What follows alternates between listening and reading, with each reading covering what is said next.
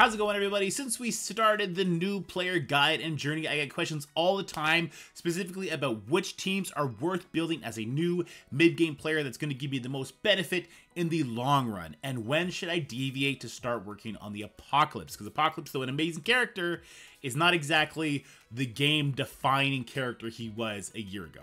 So in this video, we're going to answer all those questions and more. I hope you enjoy the video. If you do, make sure you leave it a like, share it with your friends, and subscribe to the channel. But without further ado, let's get into it.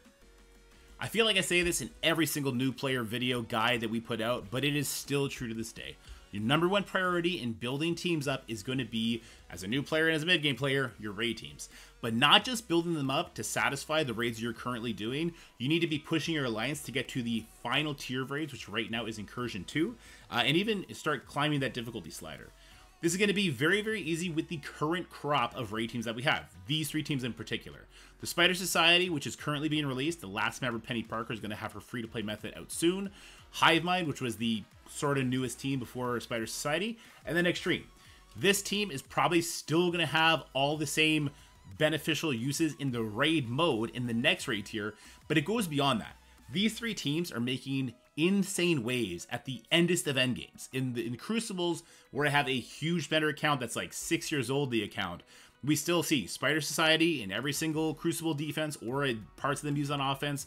Hive Mind, they're going to be making a lot of use out of that Void Knight, that Red Goblin combo, or if there's a raid room, they get used there, or they get paired with Skrull because they match that hero's villain very, very well. And the Extreme team is just probably one of the best cookie cutter teams we've ever seen, the way that they mesh together. These guys get play everywhere. So the question becomes, these guys are worth building up past the point of where I need them to be to do the highest raid difficulty. To do Incursion 2 difficulty, I don't know, 1, 2, and 3, you don't need these guys to be level 100, but you kind of want that for endgame. So should you keep building them up to that point? No, because then we're never going to get anywhere as we're leveling. It's going to take us too long, too much gold, too much training materials to keep up with that. And then we have all our eggs into one basket. That might be decent if you just want to focus on Arena, but then you're not going to have enough teams for modes like Crucible or in War, and that's going to really bite you in the butt. So as far as a dropping off part for these guys go, I strongly believe you want to bring all three of these teams up as a new mid-game player to level 85 gear tier 16. That's going to be helping us to do a bunch of the nodes in the Dark Dimension 5 for Dormammu, but it's also going to give them great use in War and Crucible. Now there's a couple characters that you'll bring even higher. Nightcrawler, Gambit, Void Knight, maybe Red Goblin. Definitely a couple of those new Spider Society members, because you might want to use them to unlock Skrull. And then you're going to need to bring them up to, I believe it's level 95, gear tier 18. So there's going to be a couple of those MVP members that'll really elevate your team even higher. But the rest of them, level 85, gear tier 16 is going to be a very healthy stopping point for those of you who are still working on these teams. Then there's the next two raid teams. Now these two raid teams, their future is definitely in question. Pegasus, it's going to be hard for them to zone out Pegasus, but you know the next raid tier, they can't be as dominant as they are now. And Bifrost is going to be very easy for them to phase out. However, these two teams are definitely still worth building right now. Pegasus, like the three previous teams, has so much use in War and Crucible that building them to the exact same levels of the three teams, level 85 gear tier 16, I don't hate that idea. There's a little bit too much overlapping with Global for it to be useful in Dark Dimension 5, but I'm still probably going to do that. I'm still probably bringing my entire Pegasus team to gear tier 18, or gear tier 16, sorry, level 85, but I'll probably bring my Vol even higher. Nope. My Kestrel even higher. She's the Pegasus member. Kestrel is needed for the Mephisto unlock anyway, unless you want to build up worse characters, and she's going to carry the team's damage, and in a lot of modes, she's going to be the defining factor. So with Kestrel, I'll probably keep leveling her up. Every single time I hit a level, I'll be trying to put one on Kestrel. Same is true for Bifrost, but we're actually going to take a step further back from Bifrost at this point.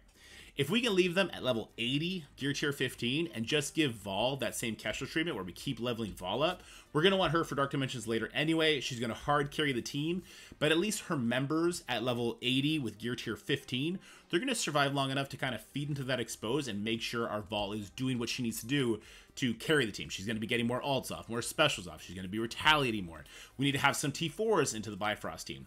The other T4s and the other teams, you can kind of gauge what we have on the Patreon or what you see from other content creators. It's probably still worth it for those guys. But for Bifrost, it's going to be very bare bones now. We're talking Vol T4s for sure, Teen Loki passive, maybe Sylvie passive, Still the ultimate for the extra turn meter rewind, and that's probably it at this point. You don't want to put too much in the Bifrost. They're definitely on their way out. But that's going to be our first priority. Get your raid teams in order. Get them to those stopping points we just talked about. And then we're going to start working on unlocking some fun characters. Alright, so you got your raid teams under control. They're all performing as the same level as we just talked about, or you have them at whatever raid tier you're currently doing. I still highly recommend pushing the highest raid tier possible, but if you're happy with where your raid teams are, then it's time to start unlocking some really, really fun characters. Start with the Horseman. We do have a video on this channel kind of detailing how to get the Horseman unlocked in kind of a cheesy method, but I'll quickly go over it here again. I'm not going to talk about the unlocks for a couple of these Horsemen, just going to go straight to the maximum. So to max Morgan Le Fay, you really just need your Extreme team at gear tier 14, level 75. To max out your Rogue, you're going to need your Spider Society and your Hive Mind and your Extreme team at gear tier 14, level 75. To max Archangel, we're going to want Superior 6. So this is going to be the first non-raid team that we're going to be building up. We're going to want them at level 70, gear tier 13. We're not really doing this for Archangel. We're going to be using Superior 6 for a lot of other reasons, but this is just a baseline if you want to get Archangel unlocked for whatever reason. And then we're also going to need our Extreme at level 75, gear tier 14. Once again, I have those three characters maxed. I have Morgan Le Fay, Rogue, and Archangel maxed from doing this method. Then there's Red Hulk. Now, unfortunately, in that last video, which was a very, very well done video in my opinion, we had a little bit of wrong information when it came to Red Hulk. The new Avengers can't really handle the higher difficulties of those Avenger nodes. We do have to do the entire thing.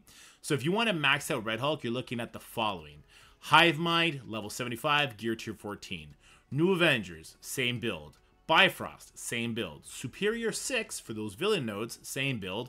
That'll be a better reason to build your Superior 6. And then Spider Society for those skill nodes. And if you build up all 5 of those teams to level 75, gear tier 14, you could definitely walk away with a max out Red Hulk. Probably have to do a few resets, but you'll get it done. Alright, then we get to kind of what I consider the more enjoyable unlocks. Green Goblin, Black Cat, and we'll talk about Nova.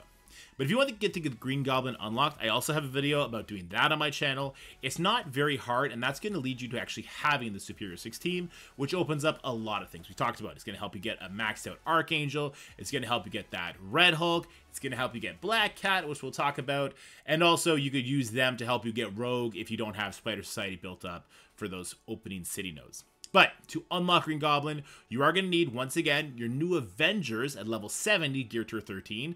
This is why this is the Avenger team we're currently leaning into, because they are going to be useful for both Red Hulk and for Green Goblin. And because they're a war team, they're actually going to have more use, longer life for you as a mid-game player. So it's a smarter investment than going buck wild elsewhere. We're going to need to build our Hive Mind, Vulture, and Doc Ock to level 70, gear tier 13. That's perfectly fine. Hive Mind is our raid team. Vulture and Doc Ock, part of the Superior / Sinister 6 teams that you can make. They're very, very good characters. We're going to need our Extreme Blasters at level 70, gear tier 13, and our Pegasus also at level 70, gear tier 13. It's not a big investment outside of your raid teams to get Green Goblin unlocked, and he unlocks Superior 6, which unlocks a whole bunch of other stuff. Let's talk about getting Green Goblin max, though, because there's a new requirement. So we'll need all the teams we just talked about, now at level 75, gear tier 14, but you also need to introduce the Rebirth team. But here's the thing. 3 of the Rebirth members are useless. 2 of them just got put onto the Out of Time team, which is an amazing war team, so they fill that same function as the new Avengers do in the fact that they're going to have a long life. But also, the Out of Time team is going to be used to unlock the next legendary character that we are assuming is Old Man Logan based on data mines. So when you're building your Rebirth team for the Green Goblin unlock, if you just want to chill on it, wait till you're like level 80, maybe even level 85, and build up your Captain America, your Peggy Carter, to whatever the highest gear tier and level is for that, so they can carry your Agent Venom, carry your US Agent, carry your Winter Soldier. That's going to be a smarter investment. So it is going to make you wait longer to do it, but it's going to be worthwhile in the long term as far as your resources go. And once we have Green Goblin maxed out, or at least a few red stars on him, we could then get Black Cat unlocked. To do that, all we need is a Extreme level 75, gear tier 14 for that first node, and Superior 6, Vulture instead of Lizard, Mysterio instead of Slayer, level 75, gear tier 14, hopefully with maybe a little bit more investment into Green Goblin for something we're going to talk about in a little bit. And that'll be to unlock Black Cat. Now, to max out Black Cat, I don't know. That's kind of an unknown for me. We're going to need to start investing into Doom and Dorm for that. It's definitely something I'm going to explore. We'll have it in a later video. Black Cat, getting her maxed out isn't the highest on my priority list. That Secret Defender team, though amazing, isn't as impactful as Superior 6 is on the entirety of your roster. And then finally, Nova. To unlock Nova, don't even worry about it. It's not worth it. Your global bio section, you're not going to have like Gamma built up yet. Your Masters of Evil Quicksilver, like why would you have that built up? It's just not worth the headache yet to get Nova. We would revisit that at a later time. Once we have those legendaries under control, it's time to start looking at some Dark Dimension characters. Most particularly, Dark Dimension 4 and Dark Dimension 5 introduce the legendary tag that is needed. So from Dark Dimensions 1, 2, 3, we've really just went in there with our raid teams, and maybe we brought in a Kang to help with the Cosmic section, and we just sort of autoed it, right? In Dark Dimension 4 and Dark Dimension 5, there's now the Legendary tag, which is going to be great because we just maxed out our Morgan and our Rogue very easily, and we got Green Goblin unlocked. Maybe we put the extra effort in, got him maxed, and we have Doc Ock from the regular Legendary Events tab. And we're going to build these guys up. Now, this is going to help us actually go back and unlock better characters, right? Because to get into Dark Dimension 4, you need to bring them up to level 80, gear tier 15. And then to get Dark Dimension 5, level 85, gear tier 16. Now, we're going to have Rogue, Morgan Le Fay. You could do your Red Hulk here if you built him up as well. I would not worry about doing Archangel just yet. And then Green Goblin, Doc Ock. That's going to help us with our Superior 6 team. So you can see there's so much overlap happening here. And because it is a predetermined level you have to build these characters up to, I don't have to give a recommendation. Have them at the minimum to enter the mode and go from there. And then so we have Doom and Dorm unlocked. Then maybe we can start talking about what it would take to get Black Cat maxed out. And then maybe we start looking at, you know, getting Nova unlocked by building up Quicksilver and Titania. Though I still am not sure that's what I would rush. No, instead, what I would rush is once we have Dark Dimensions are kind of out of control, we're going through the flow, we got our legendary characters unlocked, I would start looking at rounding out my roster. So we have our raid teams. That's 5 teams. They're doing really well in a bunch of modes right now. We had to level up our Superior 6. They're amazing in Crucible and in War. So we have a 6 team there. We had to build up New Avengers. They're really good in War. They're okay in Crucible. We have our 2 Rebirth members built up. Maybe we started working our out of time for the future Legendary. So that's a 7 team there. But we need 6 teams for defense, 6 teams for offense in Crucible, then 10 teams for defense, and 10 teams for offense in War. So it's time to start looking at rounding out our roster, having some strong universal characters to plug in here, plug in there. Maybe it's a duo, they got to carry an entire fight of their self, and these sort of characters are what you're looking at. I'm hiding Black Cat right now, but around this time is when we look at, we got Black Cat unlocked, so we might as well build up her team. We would do that Secret Defenders team, Hardlight from the Raid store, unlock Robbie from the Crucible store, build up those 3 characters, put in some powerful other characters alongside them, and they can get a lot of work done. Kang, you get him from the Incursion campaign. You're going to need him for Nova eventually anyway. He's really helping you out in the arena, and you can pair him with another group of people on this list, the Cabal team, and all of a sudden you have an amazing War team, an amazing Crucible team for that early mid-game, and honestly, late-game Crucible, having Kang with your Cabal team, that might start becoming more the norm depending on what people put on defense. So you're jumping the meta, which is really exciting. Your Red Hulk, you're going to have to build him up for the Apocalypse Saga eventually anyway, which we're going to talk about in a second. But also, he's part of the War team. The War Gamma team, they're going to have such a longer life than Morgan Le Fay, then Rogue, definitely than Archangel. So he's going to become a very interesting character that you can put a lot of resources in because he's going to spearhead that team. And then characters like Icarus and Cersei, who they're easily obtainable in the early game, and they do very interesting mechanics. If somebody happens to put a hand team on defense, or one weak character in a war team, all of a sudden you throw your Icarus at it, you get the double explosion, you've really set the stage. So once we get our raid team set up, we get our legendary characters unlocked, we want to round out our roster. And we definitely want to do this, unfortunately though it is, before we start focusing on Apocalypse. But once we have our Crucible and our War roster kind of set in stone, we have 6 teams on defense, 6 teams on offense, 10, maybe not 10, maybe 5 on defense in War with 10 offensive options. Then we can start looking at Apocalypse. And you could kind of fill some of the Horseman teams to do that, but I do want to give a word of warning. When it comes to jumping off the flow of the game to get Apocalypse, you are building up some stinker teams. And I want to give you guys a little anecdotal story. I faced off against an individual who was hard focusing Apocalypse unlock.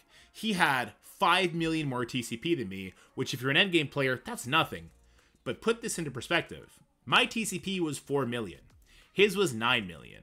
There's not a lot of fat on these rosters. He had really big Darkhold team, really big Gamma team, really big Deathseed team. I beat his Darkhold on like a 600k punch-up in Crucible with Extreme. Same thing with Gamma. I beat it with my Pegasus. And I think I used an Eternals Kang team against his Archangel Deathseed team. And I won the Crucible on a 5 million punch-up when I had less than 5 million total TCP. Absolutely crazy. And this is where you want to start putting things into perspective as to where Apocalypse places it in the game. If you have Apocalypse and I don't, there's really only one mode where you have a monumental advantage, and that'll be in the arena, right? In Crucible, my Cabal team is actually better than Apocalypse. And I only had to build up 3 characters for Cabal, where you had to build up 20 characters just to get Apocalypse. And then you have 4 stinker teams at this point, except Gamma's really good in War. If I built up my Secret Defenders, I just built up 1 team. They are kind of a hard counter to what Apocalypse does, right? And you had to build up 20 characters. Again, I built up 5. So if I build up the 8 characters with Secret Defenders and Cabal, I now have 2 really powerful options when you really only walked away with 1. It doesn't mean we skip Apocalypse, but it does mean the value proposition on Apocalypse has greatly diminished, and there's more to the story as to, like, new is always better. So you want to keep your eye out on what's coming down the horizon. But as far as Apocalypse goes, I know that they've talked about wanting to kind of streamline his release, which I think is necessary, because the way the game flows, it flows in gear tiers and levels, right?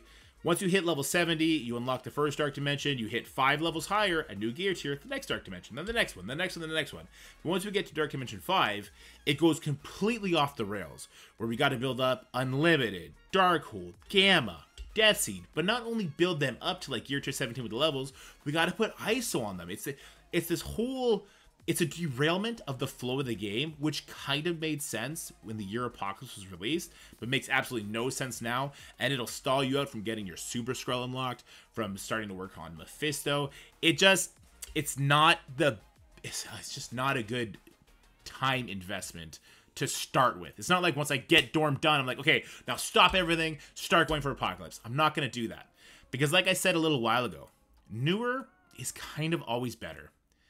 And we got some new teams coming soon. We have the Mercs for Mouth, whatever team that was data mined. Old Man Logan as a new legendary character, where we need the Out of Time to unlock. We got whatever is coming with Professor X. And if teams like Cabal and Superior 6 and Secret Defenders are already outmatching what Apocalypse does, all these newer teams probably will as well. And with your advantage in Arena, if I get Super Skrull before you do, because I focused all my efforts there, or if I like have a Black Knight and I start pairing it with Nightcrawler, I do some creative things with Secret Defenders, I could still get around your Apocalypse. So your advantage isn't as secure as you would want it to be. But that's it for this video, guys. So that's what I would suggest. We talked about some levels that I would suggest building to get certain characters, when you should start rounding out your roster, how to approach, I guess, Apocalypse, and keeping your mind on new teams. Because when the new Mercs for Mouth team comes out, I already have my Cabal level 70. My raid teams are functioning where they're at right now, but I'm still going to be investing in them all the way. I'll probably stop for just a week, and I will level up all the Mercs for Mouth team up to level 70.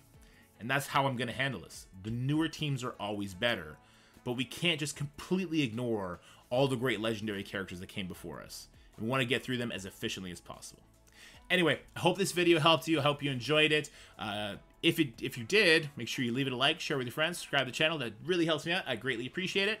But for right now, stay happy, healthy, have fun. I'll see you guys in the next one. Bye for now. That's it for the video, guys. I hope you enjoyed it.